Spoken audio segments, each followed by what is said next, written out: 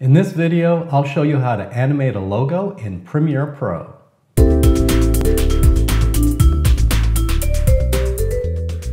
Hi everyone, I'm the Web Guru and I create tutorials on video, photography, and audio to make you a better editor. So if you like the video, be sure to leave a comment and subscribe to the channel and notifications. So let's talk about animating a logo. I like to start off in Photoshop. And what I've done is I have opened the logo and I've separated it into separate layers. And then I've also created a background layer, which is just plain white. And then another thing that I've done is I've gone to image canvas size, and then I've increased the canvas to 1920 by 1080, which matches my video resolution, and that will save you some time. Now let's go over into Premiere Pro.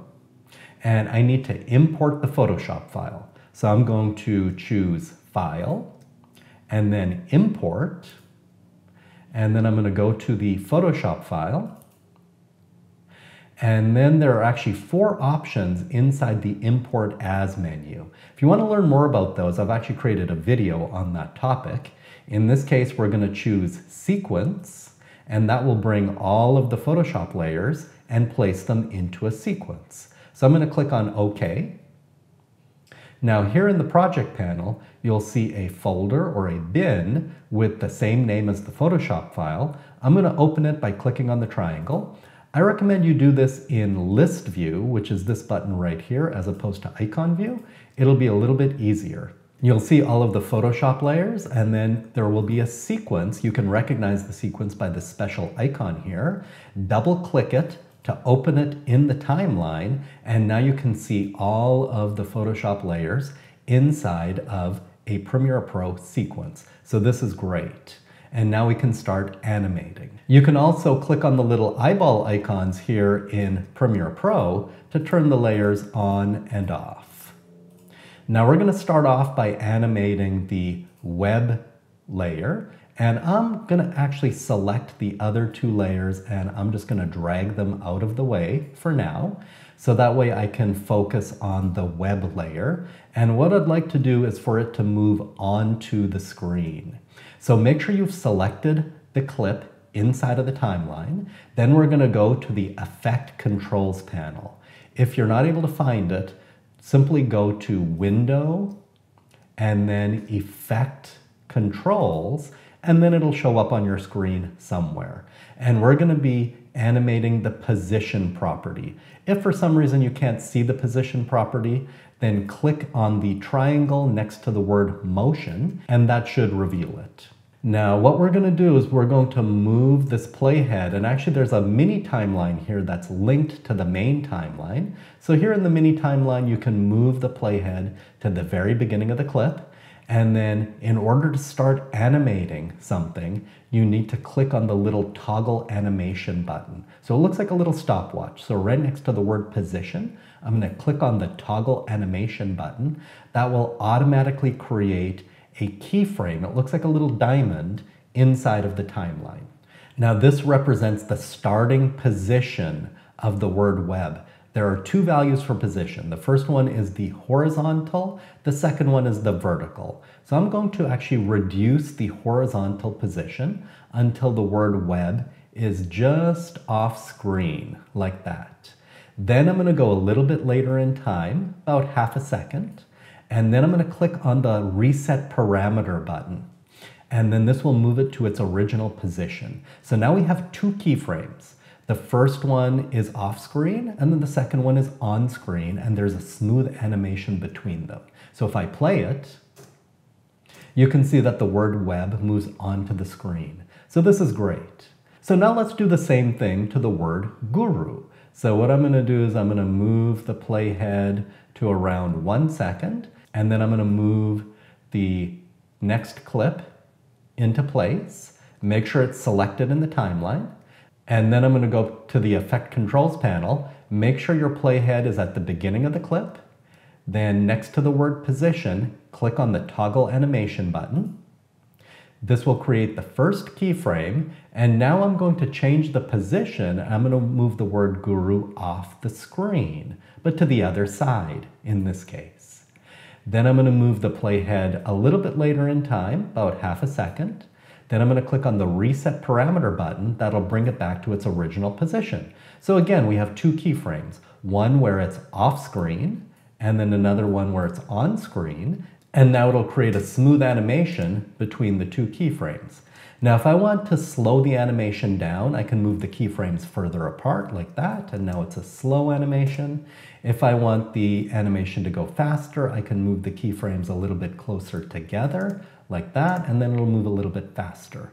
Now, if we want to see the full result of this down in the timeline, I'll go to the very beginning of the timeline, and now I can see the word web and then guru come onto the screen, and I might even speed up guru a little bit more. And so that looks good. So now I'm going to go to around 2 seconds, and then I'm going to bring the W into position like that. Now with the W, I want to do something a little bit different. Rather than just changing the position, I want to change the scale and the rotation. So this is a little bit more advanced. So with the W selected, or with any clip selected, I'm going to show you what happens when I change the scale value. So the scale starts off at 100, that just means regular size. If I increase the scale, it gets bigger. If I decrease the scale, it gets smaller. But there's something weird happening here. In addition to it getting bigger and smaller, it's also moving. And this is because of something called the anchor point. So click on the word motion to see the anchor point. And then you'll be able to see it on the screen here in the program monitor. The anchor point is a circle with some crosshairs through it. And the issue here is that when you scale or rotate something, it's relative to the anchor point. So the W is over here, but its anchor point is over here. So that's going to cause some problems and create some confusion. But it's easy to fix it. I'm simply going to drag the anchor point to the center of the W, like that. And now when I scale it, it'll scale from its own center, which looks much more natural. So let me reset that for now. Now let's start animating it. Make sure your playhead is at the beginning of the timeline. Then next to the word scale, we're going to click on the toggle animation button. That'll create the first keyframe automatically. And I'm going to set the value to 0. That will essentially make the W invisible. We can't see it. Then I'm going to go a little bit later in time, about half a second. And then I'm going to click on the reset parameter button. And now the W will come back onto the screen. So I have two keyframes that go from 0 to 100. And so I already have a smooth animation there, so that looks pretty interesting. And now in addition to scaling it, I would like to rotate it at the same time. So I'm going to go to the beginning of the clip, and then I'm going to click on the toggle animation button next to rotation to turn animation on. Now rotation starts off at 0, and rotation is measured in degrees. So if I want to do one full rotation, then that would be 360 degrees. If I want to do two full rotations, that would be 720 degrees. So the math is a little bit different. So I want it to start off at 0, so I'm not going to change anything. And then I'm going to go up about half a second. And then I'm going to manually type in a value of 360. And then Premiere will change it to one rotation. And now I can see that it scales and it rotates at the same time. So that looks interesting. Now right now it's doing one full rotation. If I wanted it to do two rotations, I need to change it from 360 to 720. So I need to go back to the keyframe to change the value. Now this is where you need to be careful. You can't just click on the keyframe and change the value. What I recommend is that you use these white arrows to go from keyframe to keyframe, and then you want to move to the keyframe and then change the value. So I'm going to type in 720. Premiere will change that to two rotations. And now it scales and it rotates 2 times. So that looks interesting. And once you understand these techniques, you'll be able to create keyframes for position, scale, rotation across all of your layers and create some really cool and interesting effects. Now, one last thing is that once I go to the end at around 5 seconds, I want all of the clips to end at the same time. So all I'm going to do is I'm going to trim them by dragging their edges so that they all end at the same time. And now I have a simple, interesting animation that ends at around 5 seconds. So if you're a beginner, this might be enough for you. If you want to learn some more advanced techniques, I'll show those to you as well. So first of all, let's talk about easing. So you'll notice that the word web comes to a very sudden stop, and I would like it to end more smoothly. So I'm going to click it in the timeline. Then inside of the Effect Controls panel, I'm going to go to the second keyframe, right-click, then choose Temporal Interpolation, Ease In. And now it'll come to a smoother stop. It'll basically decelerate before it stops, rather than just stop suddenly. Then I'm going to do the same thing for the word guru. So I'm going to click on the guru clip in the timeline. Then I'm going to go to the second keyframe, right-click, Temporal Interpolation, Ease In.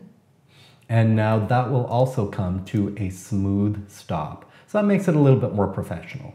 Another thing I'm going to do is I'm going to add a vignette to the background. So I'm going to select the background, and then I'm going to go to the Lumetri Color panel by choosing Window and then Lumetri Color.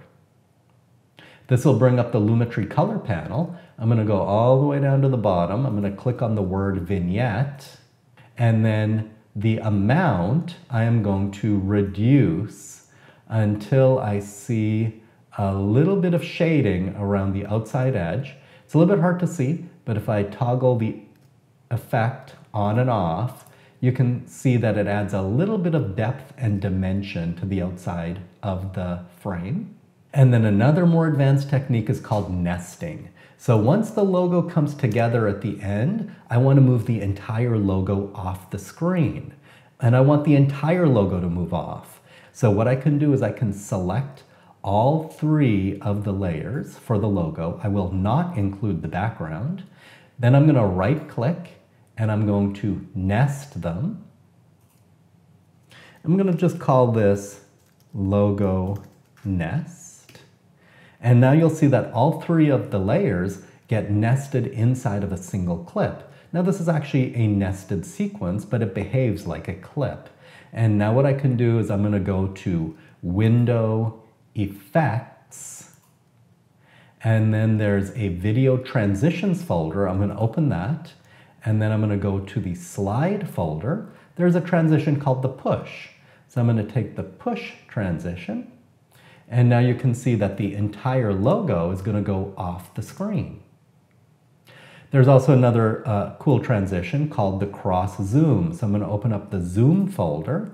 I'm going to go to the Cross Zoom. I'm going to drag that over top of the Push. And now the logo will come flying off the screen, which looks pretty interesting. I'm also going to double click the transition, and I'm going to change it to 15 frames, which is around half a second. Then I'll click on OK. And now you can see the entire logo comes onto the screen, one element at a time, and then goes flying off the screen. So here's a simple animation that you can create with keyframes, and you can become very creative in these techniques and do some very cool and interesting things. So I hope that was helpful to you. Leave a comment if you liked the video or if you have any questions, and be sure to subscribe to the channel and for notifications. And keep learning and growing, and I'll see you next time.